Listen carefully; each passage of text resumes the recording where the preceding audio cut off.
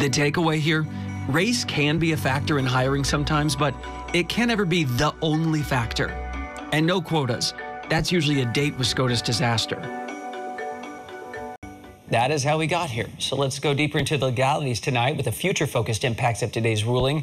We're bringing in Alan Crone. He's an employment law attorney, CEO of the Crone law firm, and also the author of The Law at Work. Alan, Chief Justice John Roberts wrote, the Equal Protection Clause is, quote, universal in its application, no preference for race, color, or nationality.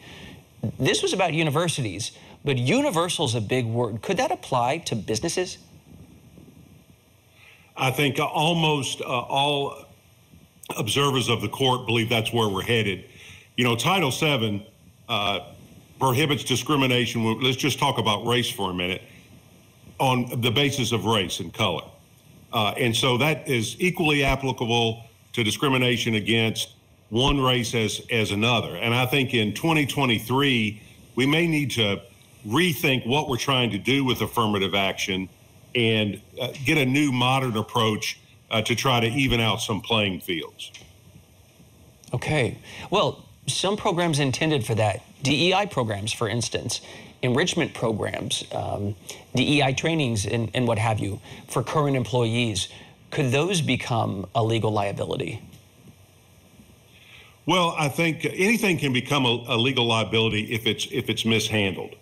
And if what you're trying to do in 2023 is make sure that people are considered on their merits and not on extraneous accidents of nature, such as color or gender or what have you, then I think that's what you need to get at. I mean, if you want to give preferential treatment to first-time college students, you know, the first time in their family, or socioeconomic level that would allow someone to use admission to Harvard or admission to a school as a way to step up the social ladder, then I'm not sure that any kind of racial preference is necessarily going to be the best way to do that, because you've got children now of highly successful people who don't need necessarily a leg up, but they're getting the benefit of the accidental nature of their race.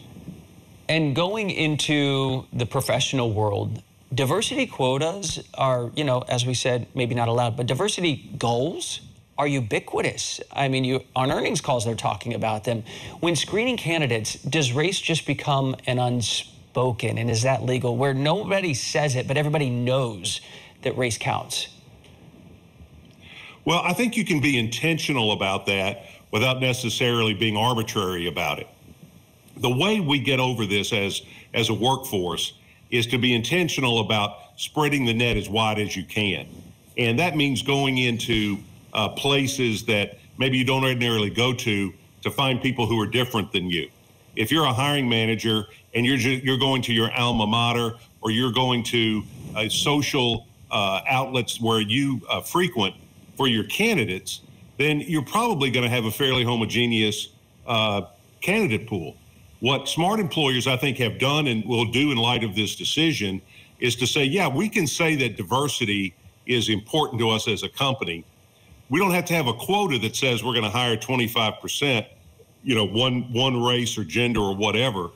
But we can say we want to be a diverse company, and the way we're going to accomplish that is find mission-driven people who share our values in all kinds of different places. It's going to be a lot more work. Affirmative action is easier because you can just say, well, we got to hire somebody in this category. Being intentional about it and having a plan to go and create a diverse workforce, that requires a lot of effort. But I think, as a lot of studies have showed, a diverse workforce, a diverse decision-making body is better and more competitive than a homogeneous group where everybody thinks the same way. Sounds like you're saying it's attainable, a little fraught, going to be a little tricky. Employment law attorney Alan Crone, thank you.